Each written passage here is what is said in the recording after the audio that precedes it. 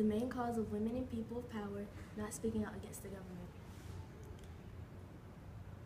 They are probably scared of the consequences they might face. How do the Taliban and its laws make you feel, and why?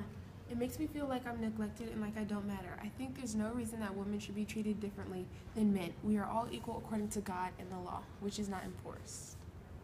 What have been your experiences with the Taliban being a teenage girl? I've been abused many times without a fair trial, and I have had several arranged and forced marriages. I also have to wear garments that cover my entire body. How do you think we can gain rights for women in Afghanistan? We can stand up and speak out peacefully for our rights. We can protest and contact local leaders to help us. Thanks for talking with us, Mulala. You're quite welcome. And now for commercial from Room 21, where I got this beautiful jean jacket. Hey, It's gorgeous. It was on clearance, so what? Hey, Have a nice day. Oh. Bye. Adios.